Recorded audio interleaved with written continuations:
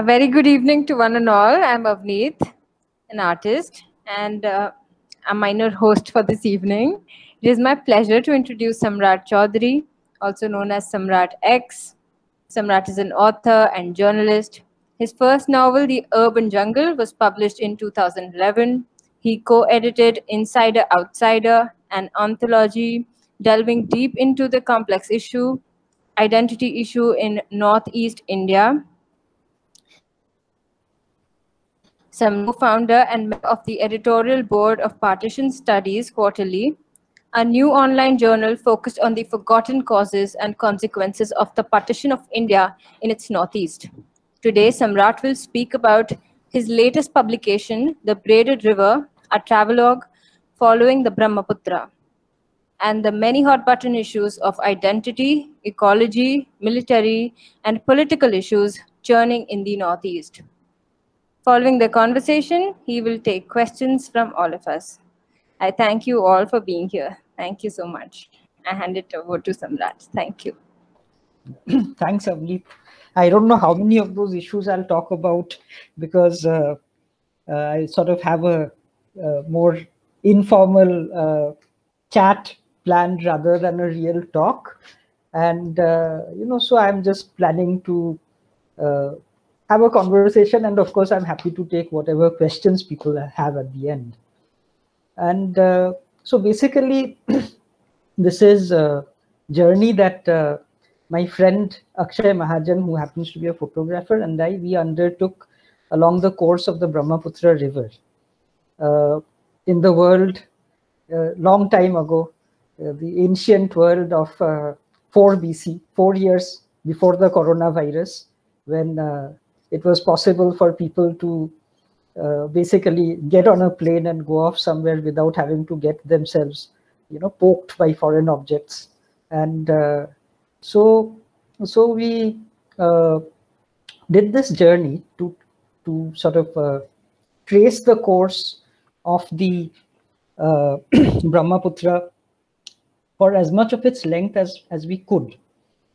The river itself starts in the towards the western side of Tibet, not far from Mount Kailash, and that part, the part in Tibet on into the border of India, we were not able to do eventually.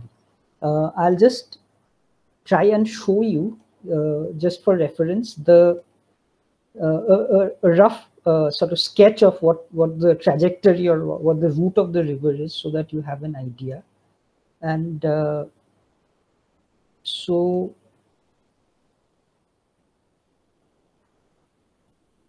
can you see the screen? Yes, we can see. Okay. Yeah. So this is a very sort of rough schematic of the river. This here is the Tibetan part of it, which is called the Sangpo, and it flows eastwards, west to east, and then it does a very remarkable turn for a river, a sharp, almost U-turn at what is called the Great Bend. And this place is now a matter of contemporary interest because the Chinese are planning to build the world's biggest dam over here, world's largest hydropower dam in terms of generation capacity over here. It will be bigger than the Three Gorges Dam, and they've cleared it, so it's probably going to happen. So over here it turns around, and then it flows into over here. This is the border, and then it's flowing into Arunachal Pradesh. All this is Arunachal Pradesh.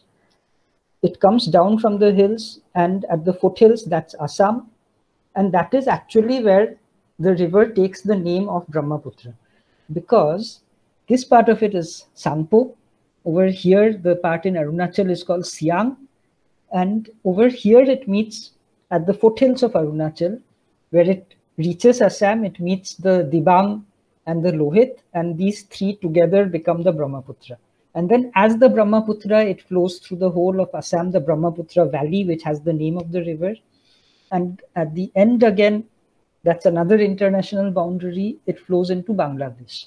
And as soon as it crosses the boundary into Bangladesh, the so-called male Brahmaputra, son of Brahma, becomes the female Jamuna. So the river undergoes a name change and sex change at the international border. And as the female Jamuna, it flows into Bangladesh towards an eventual confluence with the Ganga. Very few people in India sort of have this notion that the Ganga and the Brahmaputra meet, but they do. Because the Ganga, when it enters Bangladesh, also changes its name. And so one distributary is the Hooghly, which flows past Calcutta. Another distributary is the Podda, which is actually the main channel. And that meets the Brahmaputra as Jamuna. And then those two together flow towards the Bay of Bengal. They meet other rivers along the way, but eventually it flows into the Bay of Bengal. So that's the rough trajectory of the river. And the part of it that we followed was the part from the China border, the Tibet-Arunachal border, down to the confluence with the Ganga. There is this, issue of which part of it is the real Brahmaputra. Is it all the Brahmaputra, or is a certain part of it the Brahmaputra? It's an issue of nomenclature. And it's also an issue of definitions, because we have certain concepts or ideas about what a river is. But until I actually went into sort of trying to write a book about following a river, I never thought really about these things. I was a layman, journalist. I was not really sort of clued in on what a river is. So I had, I guess, the layman's notion of a river, which was that it's a channel of water with a bank here and a bank there, and that's it. And it's only when Akshay and I landed in Dibrugarh, and on our first day there, we sort of said, let's go and look at the river. So we went to have a look at the river. And, then we started to realize that something was wrong, because here we were, and on the map it had said Brahmaputra, and here we were on the bank of the Brahmaputra. But when we asked people, they said, no, this is not the main channel of the river. This is not the Brahmaputra. So we were a bit confused. And I'd like to read a little bit about that, that initial, that introduction to the river, as it were, so that this element of fluidity, in a certain sense, which is, in my opinion, the essence of the river, and the process of its formation becomes a little clearer. So this chapter is called "Who Moved My River?" We had not thought that the Brahmaputra would be hard to find. It's huge, it's a river, and it's right there. I had seen it many times in Guwahati, where it is a single channel of water flowing between two banks, and the opposite bank is visible. And of course, I had seen it neatly marked on maps. After our first day in Dibrugarh, I realized something was amiss. It was there all right, but it wasn't a neat, muscular channel of water flowing between two clear banks. It was this thing that had major and minor channels, all of shifting and varied names and identities. I figured that one of these, the most major of the major channels, was the actual Brahmaputra. It would have to be tracked down. So, taking the advice of the friendly smuggler, we decided to go to Dibru-Saikhowa to find the river. So our first river guide was a friendly smuggler. He is a timber smuggler somewhere near Dibrugarh. Our drive took us to Guijan Ghat near Tinsukia, where we found room on board a large wooden houseboat. It was evening and the sun was setting. The river raced past us, all walls and eddies. We could hear it and see the odd tree branch or uprooted water hyacinth bobbing downriver at pace. Sometimes there would be a little splash in the near distance as a chunk of earth fell into the river. It was a sound that would become familiar. It was the sound of the water eating away the land. I wondered whether we had found the real Brahmaputra. Is this the main channel of the Brahmaputra? I asked Madhav, the Ahom boy who was our porter, guide and general handyman on the boat. I got the response I was getting used to. No, this is the Dibru. The Brahmaputra is, and he waved his hand in front to point to the expanse in front of us. There. There, across the Dibru River, was a large sandbank that turned out to be a river island. Night fell. It was a night of deep darkness, darkness of a kind that you can never see in cities. The silence was broken by the sound of distant folk music from somewhere across the water. We had seen no land around us apart from the river island. There was no light visible. However, the island was clearly inhabited, and the inhabitants in this distant outpost in Upper Assam seemed to be Bengali. The song was in an eastern dialect of Bangla. The sky was more lit than the earth, the pinpoints of countless stars sparkling above us. It was like nothing like the sky that's visible in the city. We might as well have been on another planet. Here on the river, I turned my gaze up and sat looking transfixed. A band of light was clearly visible. The Milky Way, I said to Akshay. I had not seen it before. Hathi Pathi, said Madhav. Hathi Pathi, elephant path in the sky. There's a quote attributed to various people from the Buddha to Anais Nin that goes something like, we do not see things as they are, we see them as we are. So basically, we started to see things in a different way also. We started to see things with new eyes ourselves as we went along, following the course of the river. And we spent our night on the houseboat there, and we experienced a different sense of time for one thing, because we had gone in from Bombay, and in Bombay, of course, it's the city that never sleeps. And then here we were on a boat in the middle of a river, and it was very quiet and very dark, and the sense of time and space both were altered. And I still remember that Akshay and I sat there on the deck of the boat thinking maybe it's 10 o'clock, 11 o'clock, and we tried guessing the time. And of course, we failed miserably at guessing the time, because when we finally checked, what we thought was 10 o'clock was actually 6 o'clock. So by 7:30, we were done with dinner and ready to sleep. The night passed with little incident and in reasonable comfort, except for a brief period around 3 in the morning when the power failed. The fan stopped whirring. It was sweltering hot. I threw off the covers and was immediately set upon by hordes of mosquitoes. The only other sound was that of water lapping against the hull of the boat. There was nothing to see. It was pitch dark. Someone was walking about in the narrow passageway outside my cabin. The power came back after a while. I went back to sleep. We were up at first light around 5 a.m. without any alarm or wake-up call. The time zone in Northeast India is certainly different. Morning started early with cups of chai and biscuits, and the only perennial activity here, river gazing.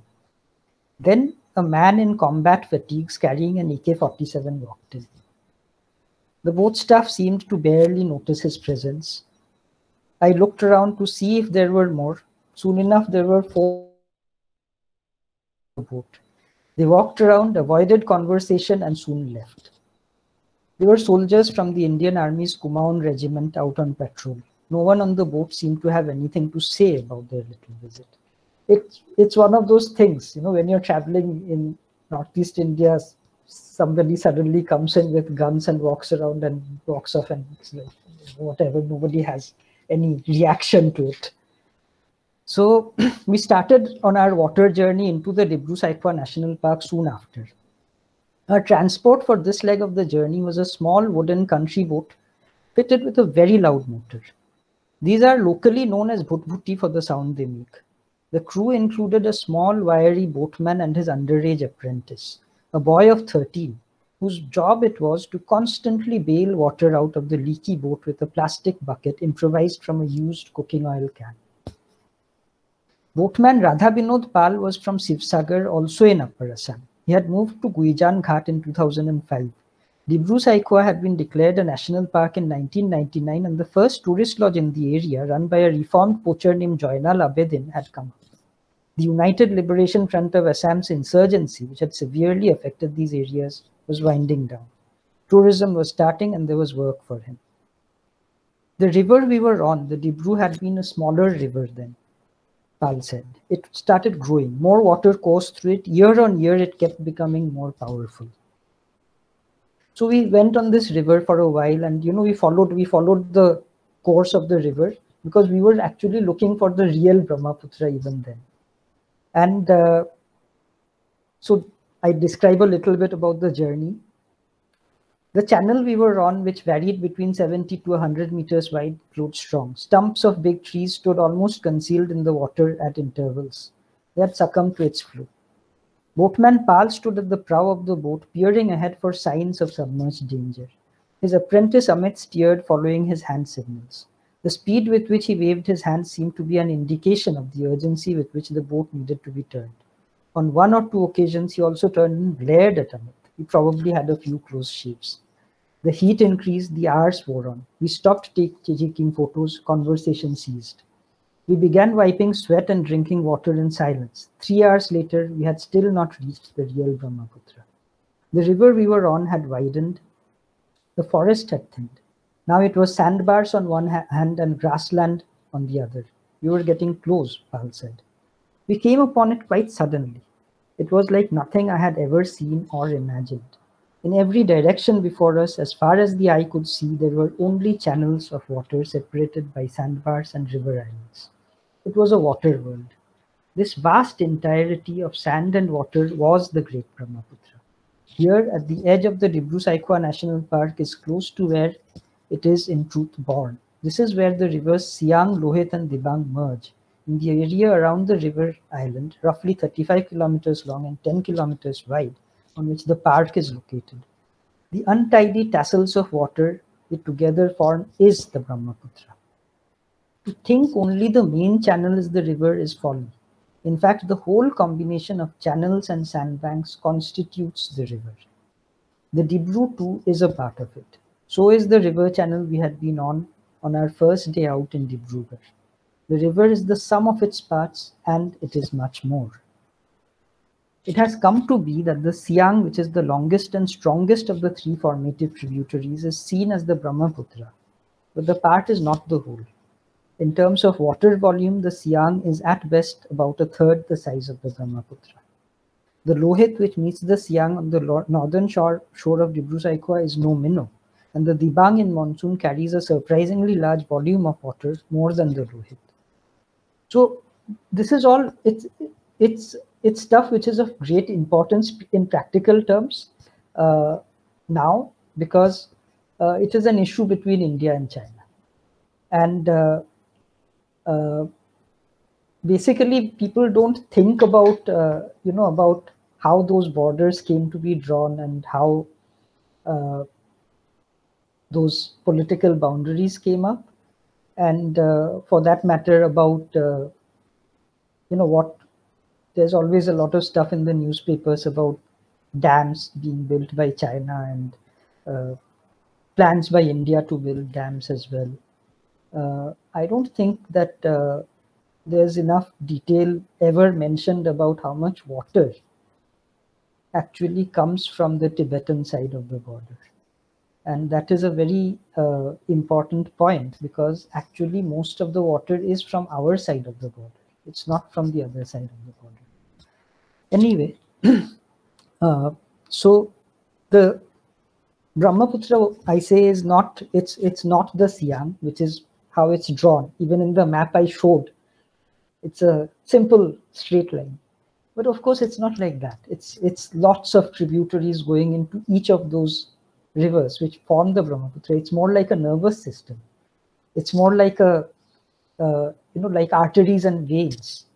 Small arteries becoming bigger arteries, and finally you get the Brahmaputra. And hydrologists call it a braided river, which is what the title of the book is, the Braided River. The term starts to make sense when you see the Brahmaputra not from a bank, but from somewhere in the middle. Braids of water run into one another. Sometimes the channel seems to flow in a direction opposite to the channel next to it. The dance of creation and destruction is visible in the play between sand and water. The fine silvery white river sand accumulates over time to form sandbars, which turn into little islands. There's lots of islands. Then some subtle balance in the forces at work may shift from one side to another. The water may start to nibble away at the island. It is possible that the island may disappear or it may not. Perhaps a bit of grass will start to grow on one of the countless sandy islands. Perhaps the tall marsh grass will take root. Sand may slowly start to turn into soil. A seed may float in from somewhere and grow into a tree. One tree may turn into many trees. Animals and humans may come to visit and settle. Then one monsoon day, the river may rise and lay waste to it all. It may start eating away the island until no more than a sliver of sandbar remains, and the cycle of creation and destruction starts again. So, what I realized in the course of this journey, one of the things I realized was that the living river, change and fluidity are the very essence of the living river. And it is the exact opposite of a canal, which is static, fixed, straight lines. This is the exact opposite. This is fluid, it's dynamic, it changes size, it changes direction, because one channel which is small today may become bigger over a period of time. The main course may shift. So it was only, I suppose, through this journey that a statement that many of us have heard over the decades or years without really thinking about it. The statement that one can never step into the same river twice. And I had to pretty much write a whole book on the river to understand what it really means, because now I understand that you can't step into a same river twice. It's changing all the time, and even it's not just the natural geography, which is always in a state of constant shift, seasonal shift, annual shift, but also longer term changes. It's also the human geography, which also people tend to think of as fixed. It's the political boundaries which people tend to think of as fixed. And even those are always shifting.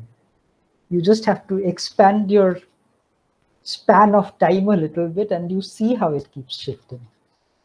And a very good reference point to this is the man who is usually credited with saying that you can never step into the same river twice, an ancient Greek philosopher named Heraclitus, and a pre-Socratic philosopher.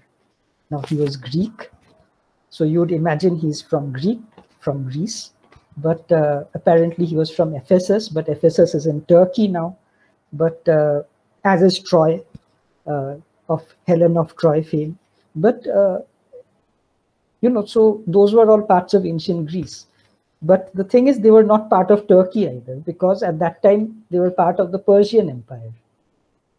Ephesus in Heraclitus's time was part of the Persian Empire. Similarly, on the Indian subcontinent, similarly in the part of the world I'm talking about. Now we have these very fixed notions about what community should live in which place, where the political boundaries lie.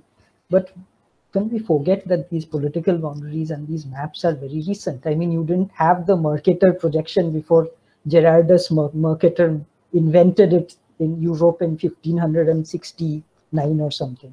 So basically, our way of seeing the world is something which we have invented. And this invention has come to us through the British colonial period.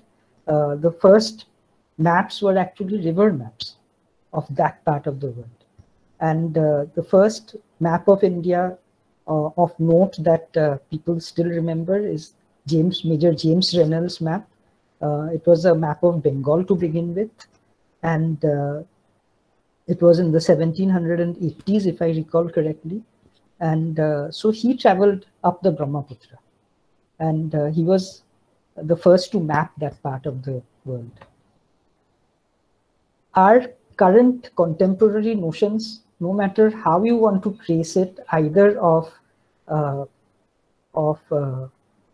geography or of political boundary or of concepts of ethnicity, religion, and identity, are all essentially, they can be traced back to the colonial period. You can't really trace them back beyond that, and not in the same way. And so this was also something that I suppose became clearer as I traveled along the course of the river, because I also had to engage with history, and not in any, I'm not a historian also, so I engaged with it as a traveler. And we went to, for example, on the course of the river, just a short distance from the river, is Sibsagar, the old Ahom capitals are all around Sibsagar. And so I had to engage a little bit with the history of the Ahom kingdom. And then following the river further down the course, in Lower Assam, we had to sort of, we came across, we were traveling when that final part of it, we were traveling when the NRC process had already started. And so that issue cropped up in conversation. And then finally, the last bit of it in Bangladesh, I got to see it from the other side of the fence, as it were, and to meet and interact with people who live along the river or on the river. And very interestingly, people have been moving up and down, but not in the way we think. For example, I stayed in the house of a man, a Hindu man, because this is has to be said, since this is the the issue nowadays about migration. And his grandfather had moved downriver. They're a fishing community, and his grandfather had just moved downriver, and from Dhubri, which is in Assam, to Sirajganj, which is in Bangladesh. And this was before partition, so at that time there were no borders over there. So he just took his boat and went down the river, and he liked it there, so he stayed there. So this man's, the man whose house I stayed in, his father was born in what is now Bangladesh. But at that time it was not Bangladesh. And it was still undivided India. And then they stayed on after partition, when it became East Pakistan. And they stayed on till 1971, when the genocide started, and by the West Pakistan Army, and civil war, essentially. And then they fled. They took their boat, because again, being river people, they could take a boat and go up the river. So they took a boat and went up the river and came back to Dhubri, which is where they'd gone from in the first place. And then after Bangladesh became free, after the war ended, and the war was a very short war, it was a 2-week war. And after the war ended and Bangladesh became a free country, they went back there. And so this man, he's been there all his life.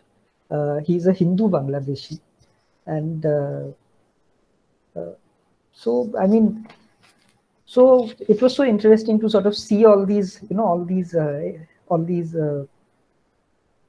issues and all these sort of very charged political debates from a different angle. And I had gone into it with all, I mean, I didn't know, for example, how the border between China and India came to be drawn up. But the whole of Arunachal is claimed as Chinese territory by China. And so I had the usual notion that the Chinese are being evil and they're trying to grab our lands and all of that. But it's a lot more complicated than that. And similarly at the other end also. And so the process of engaging with all of this, which happened as a part of the journey, it sort of it was interesting. And I guess that oh, I forgot. I forgot completely about the map which was there. So anyway, so I don't know. I mean, I'm happy to take questions and fire away. And if I can, I will answer them. If I can't, I'll say I don't know. Yeah. Oh, I have something to show you. Wait. I have a few pictures to show. Give me a moment. So we traveled all the way down, and there are a few pictures that that I have to show, because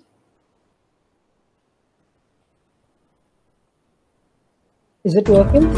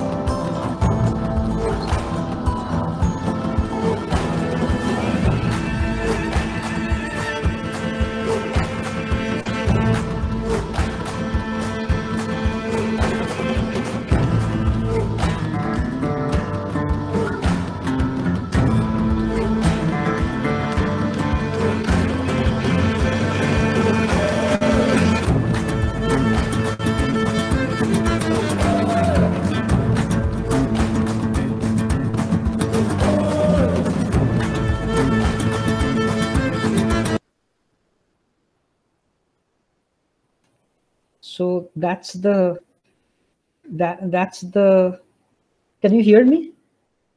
Yeah, we can hear you. We can hear you. So that's some of the pictures. I can actually, maybe, since I didn't explain the pictures, maybe I should go back and at least explain some of them. Let's see.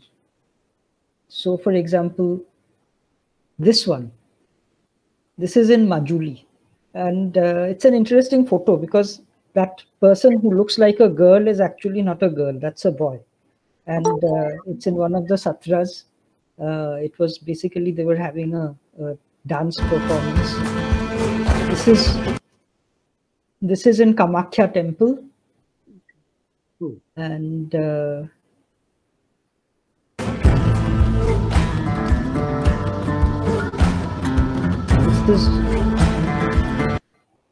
this is in Bangladesh. This is the Jamuna Bridge.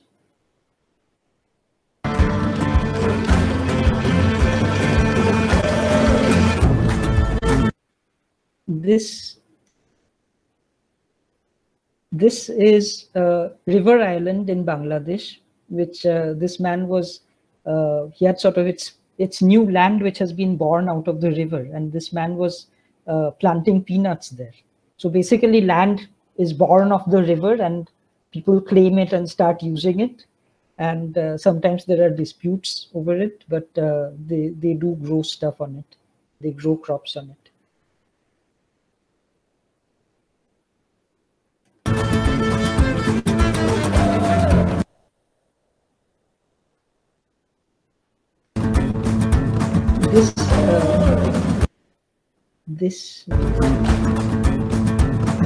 That was too short. Wait, let me try. Can you see the crocodile? Yeah, there's a croc right there. That's in the Sundarbans. And you can see a line, a sort of a line above which everything is green. So that's, of course, the tide mark. So yeah, so it was quite an interesting trip from the edge of Tibet down to Bangladesh, and I did go to Sundarbans also. Journey of a lifetime, now that one goes from one's bedroom to one's living room, and that's about it. And yeah, so thank you very much, and happy to answer questions. Thank you so much, Samrat. It was really interesting, and beautiful photographs as well. So I think now we'll keep the session open for questions.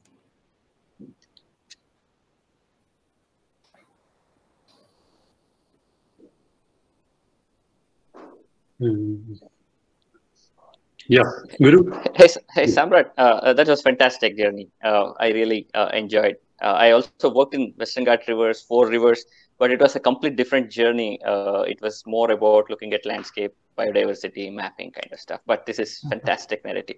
I just had one quick thought. When you were reading through the chapter, it was very nice to understand certain sounds that you are able to capture. I really felt the need of uh, the layer of sound in when we visualize kind of stuff. Like otherwise, it becomes more of a storytelling. But you have brought in some of the nuances of those sounds into it. It was amazing. But just a quick question, kind of, because Assam gets flooded during the monsoon, and we hear a lot of its story. Like Kaziranga gets flooded, the rhinos get killed, kind of stuff. So were you able to see this dynamics in the river any part in time, and were you able to capture the sound of that change that ever happened? It's a question like you might have done it, but I just wanted to understand. Okay. Well, so as far as the sound of the river is concerned, I think I mentioned in passing in that reading also the memorable sound of the river is of the river eating away the land. You can hear it. You probably know, you've traveled along rivers. But when it comes to Kaziranga and the rhinos and the flood, it becomes a completely different dynamic, because basically what gets projected in the press is that the floods are a terrible thing, and the rhinos are dying, and oh how bad. But of course it's not like that, because basically the Kaziranga is a wetland. Most of it is a wetland, and the rhinos would not survive as a species if it was not wetland. And for it to remain wetland, the floods are essential. So basically the survival of the rhino as a species depends on those floods. And even the fish in the river. Now, a lot of fish species can't sort of spawn if in the fast-flowing river. So what happens is, during the floods, they flow into the wetlands which are connected to the river. And then they spawn, and then the baby fish becomes a little bit bigger and able to swim out. And then when the waters are receding, they swim out. So it's an intricate connection of nature. And when people, they just say that, oh, floods. Boss, the problem is that those are not places where people are supposed to live. And the flood itself is not a problem for the rhino. It's not a problem for the elephant. They can walk. If there's a flood, the rhino and the elephant will walk away from the water, because the water normally doesn't rise very suddenly. It rises gradually. So the problems we have are man-made problems. The rhino and the elephant is not able to get away from the flood because there's a road right there. There's a national state highway. So basically, because of that highway, the animals are not safely able to get out of the the places which get flooded. Otherwise, just after Kaziranga, across that highway, as soon as you cross the highway, on the other side of the highway, there are hills, the Karbi hills. So normally what would happen is, as soon as the waters start rising, the animals will come out from there and go up the hill. But now if they go up the hill, then you have poaching and so on and so forth. So basically what Kaziranga National Park staff have to do is make sure that the animals don't get poached when the floodwaters are rising. That's their big problem. So it's not really a problem of nature. It's to a large extent a man-made problem. Thank you. Samrat, I have a question.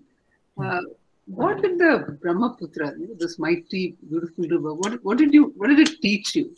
What lessons did you? What's the takeaway from these travels and the river per se? I mentioned one or two in passing. The lesson of fluidity, the lesson of change, because I think we've got used to ways of thinking which are very hardwired, very sort of, rigid.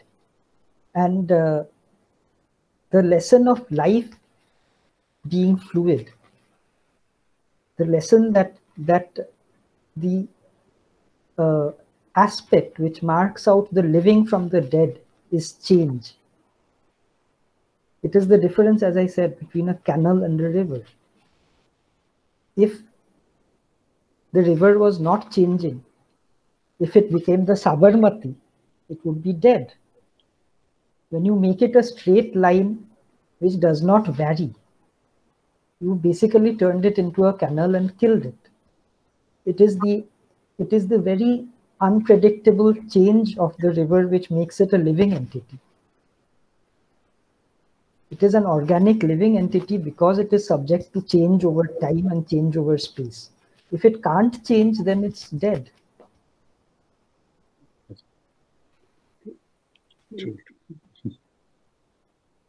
Very beautifully put. Thank you. Questions from...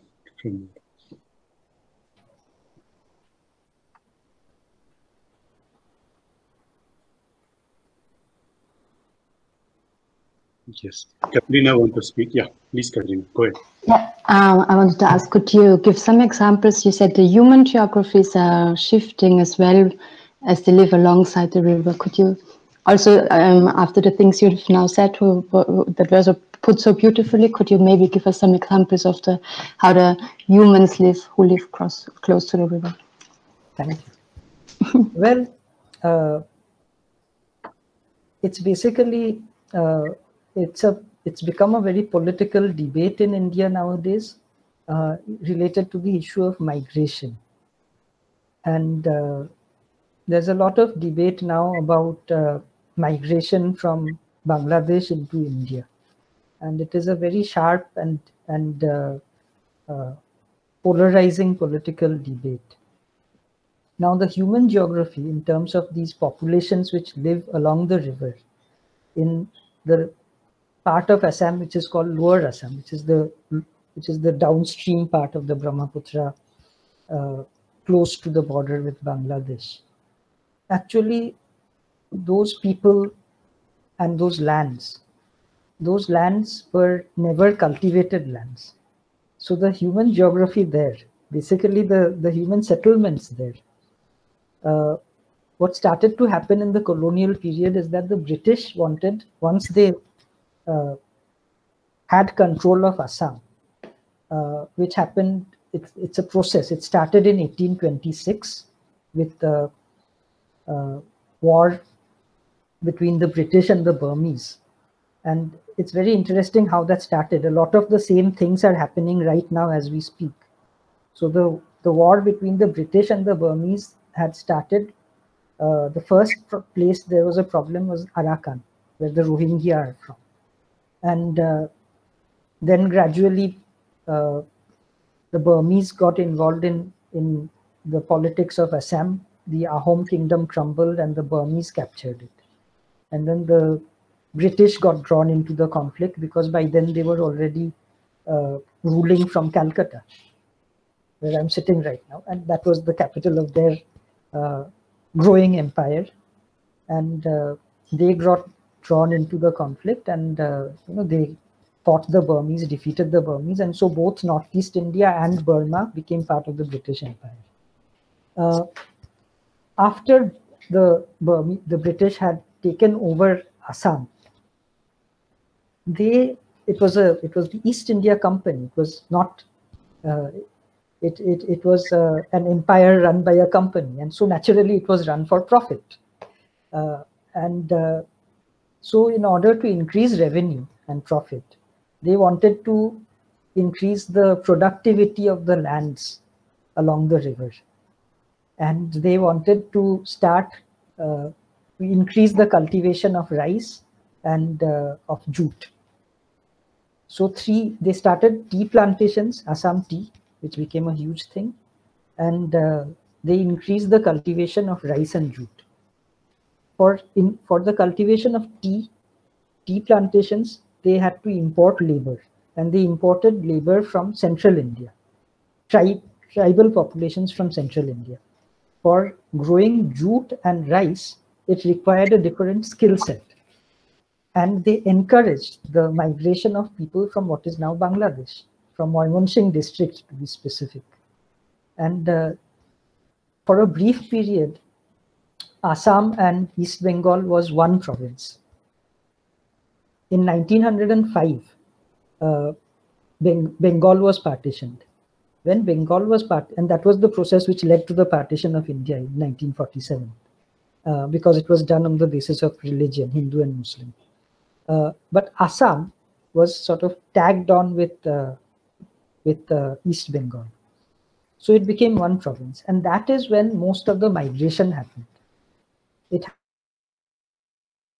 After 1905, between 1905 to 1947 is when most of the migration of Muslim peasants from what is now Bangladesh into Assam happened. But and that is when those lands came to be, occupied and cultivated. So the human geography, natural geography were related, and they were related by commercial interests. So it changed, and it remains a very polarizing, as I said, political issue today, even now, because people think that the migration has continued or that it has happened recently. Did I answer your question? Yes, thank you very much.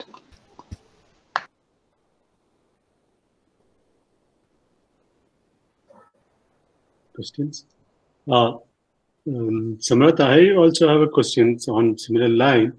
Actually, I'm told that whenever the river reaches Bangladesh border, there are a lot of villages shift their places. Actually, that river, by the flow of the river, the villages are shifted between India and Bangladesh. Sometimes the village will become suddenly part of India. Sometimes it will become Bangladesh. Is it true, or is there any story around it?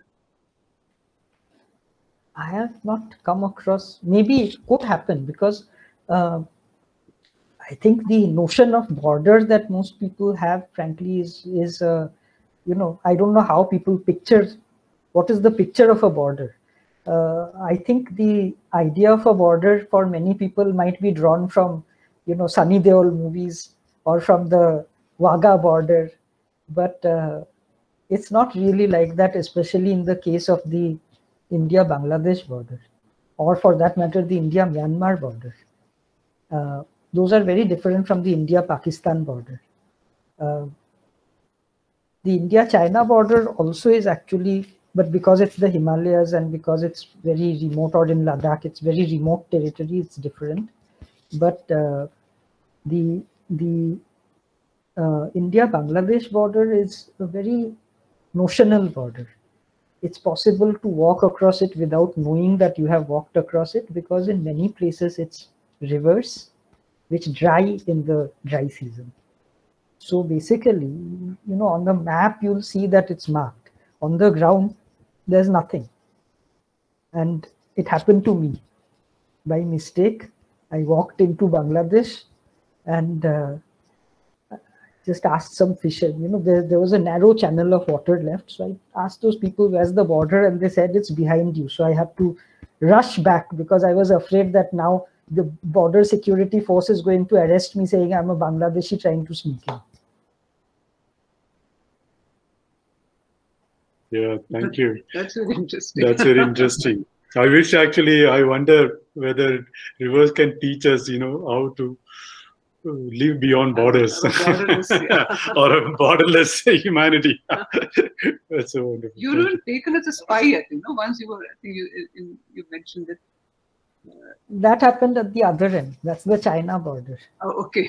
I wasn't taken as a spy, but basically they treated us with great suspicion, because we sort of went there, and hardly anybody goes there. And we went there. We had the permits to be there, the inner line permit which you require, but they didn't really recognize those permits.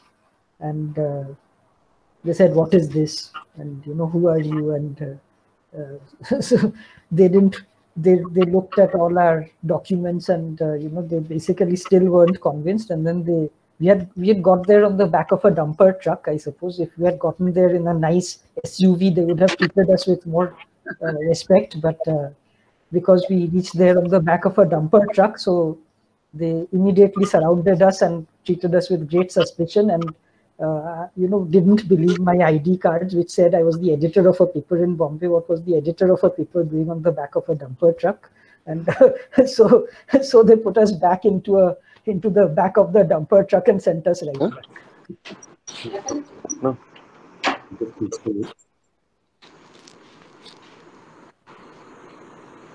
Yeah. Avneet? Avneet. Thank you so much for all this. But I have a question. So you mentioned that people, have migrated from various regions, and migration still, I think. And I have an aunt in Bangalore whose grandparents lived in Bangladesh way after the partition, and now their house is turned into a state building. I have a question. My question would be that what the people who are still migrating, or they live on the banks, or so what do they identify as and because the problem is growing about this identity and nationality, and so what is their take on all this, and what is their plan for NRC, and how are they gonna Okay. Well, so basically, most of the people, there's only one state in India where the NRC has happened already, which is Assam. It has not happened anywhere else. And when it happened, even though it was very difficult for people, they all participated. All communities willingly participated because everybody wanted this suspicion to be clarified.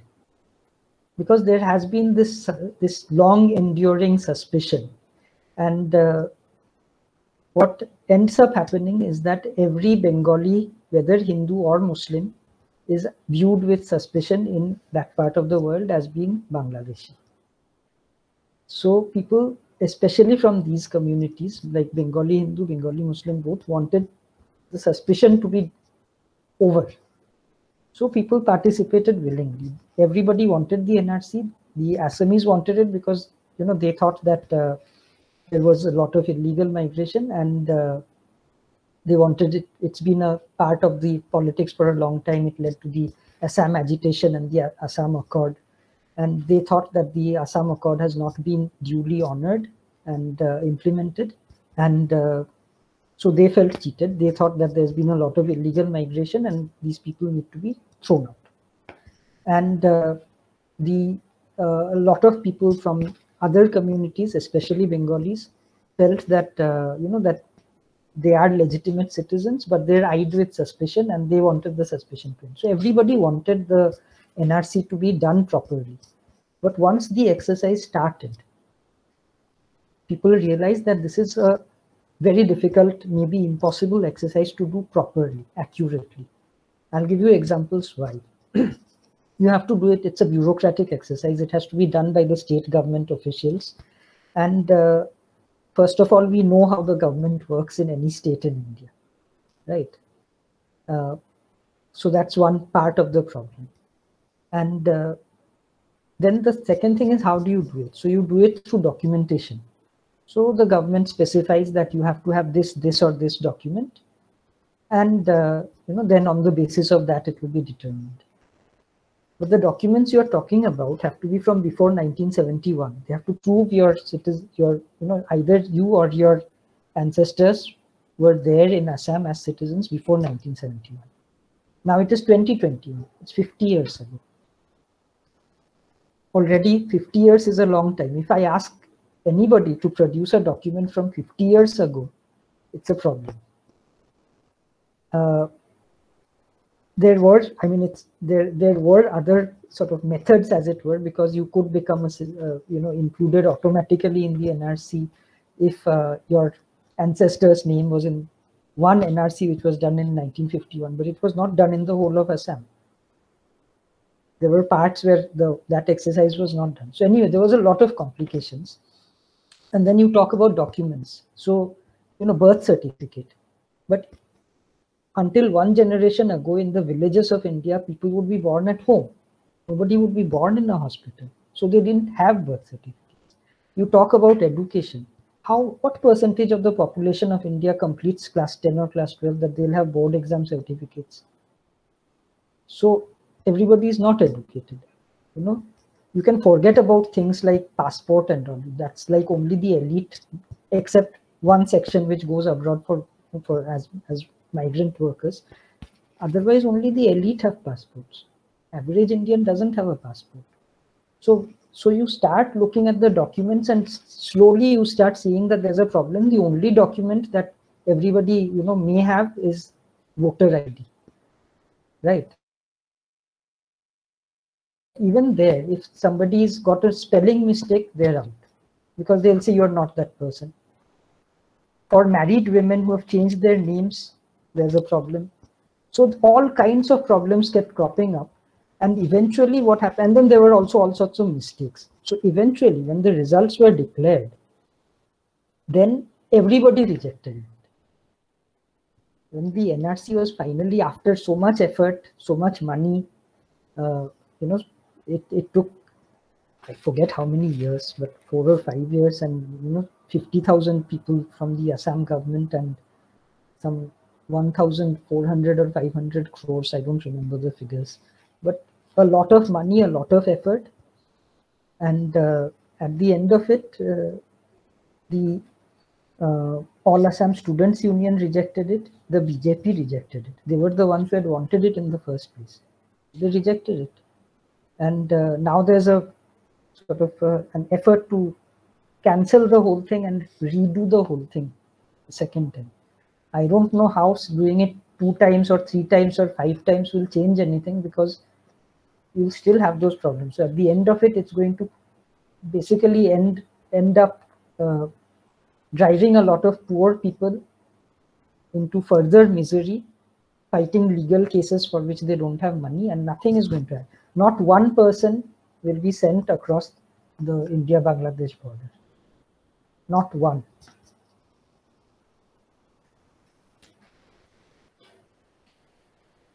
Thank you.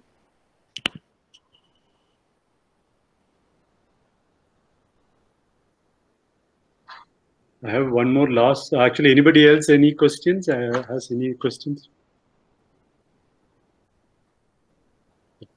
I have one question, Samrat. Actually, since you traveled across the things, is there a common cultural thread you can find? I mean, although you mentioned about it,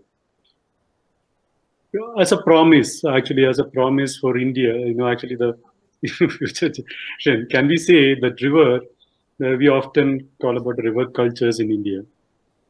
Is there any common thread that connects the, all kinds of people, irrespective of their religion or language or boundaries? Is there a common thread, a few thread you find in your journey? I mean, my sense about it is people are people. That's it. I don't. It's after all, there is fluidity, as I said. I realized more strongly through following the river. There is fluidity of all kinds of identities, and including cultural identities, including ethnic identities, and so we think of linguistic identity, for example, as being somehow written in stone, but that's not the case. And I suppose right now, if I say Rajnikant is Tamil, nobody is going to say that he's not. But of course, his origins lie in what is now Maharashtra. So we could say he's Marathi, but he's not Marathi, he's Tamil. And so linguistic identities also change, ethnic identities change, the identity, the division between tribal and non-tribal changes. Even racial. There are people of Portuguese descent in the Borak Valley of Assam, because there were Portuguese soldiers of fortune who participated in the wars between the Mughals and the Ahoms, and their descendants are there. So there are all kinds of people who have gone all over the place and become part of some other place and acquired some other identity. So I think for me the thing that connects us is it's imagination. We are linked by by imagined communities, as Benedict Anderson said, and we can imagine these communities in so many different ways. Whatever the imagination is, as long as it's a wholesome and inclusive imagination, no problem. Thank you. Which answers it. Guru, Narendra, I have one last. Guru want to ask. Yeah. So taking forward Narendra's point of view, I just felt that in Siddhartha, when he sits on the river and he gets the final kind of enlightenment for himself, and he says, "This is what life is." So, was there any such moment for you when you were traveling across and said, "Wow, this is what it is"? And you become Siddhartha at the end of the day. I must watch Siddhartha again, and I wish that there was a moment of epiphany like that. But I don't think I had a particular moment of epiphany, but it was a lot of beautiful experiences. It was a lot of all kinds of experiences, and I would recommend for everybody that if and when the coronavirus situation gets better, it's worth traveling in that part of the world before it changes beyond recognition. And I suppose it will be an adventure in itself at the very least.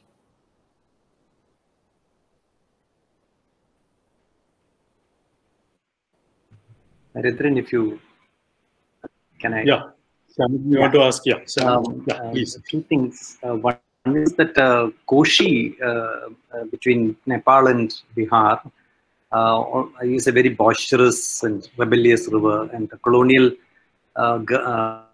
dispensation has tried to sort of tame it, and very unsuccessfully. I mean, it has always defied any kind of attempt to tame. So I just thought that I'll remind everybody about the similar experiences elsewhere. May not have much political significance, but definitely in ecological significance. And the Koshi has always changed courses and many times, and in spite of all the embankments that the colonial government and subsequently the Samrat have done. That's one. Second thing, I think of Sujitra Vijayan's Midnight's Borders, which also got published this year along with yours. So it's interesting that these two books are sitting knee to knee, so to say, in both dealing with similar issues. But your presentation was brilliant, and I would certainly like to grab a copy of the book and read it. Thank you. Yeah. Mohanjan, actually, the book is available in the Amazon. It's available, yeah. In the Amazon, yeah. I saw it. Yeah. Okay, thank you so much. I didn't want to ask that, but that's why I put it as a message. Thank you so much. Yeah. Thank you, Samrat. It is a wonderful, wonderful to listen to your talk. I'm sure that we move books on the Brahmaputra, or any books you're currently working on. Or it's... I have something in mind, and I've started doing some work on it. But right now, this has just come, so it will, I guess, be a while before I get anywhere with the next one. Thank you. It's brilliant. All the best. Thank you. Thank you.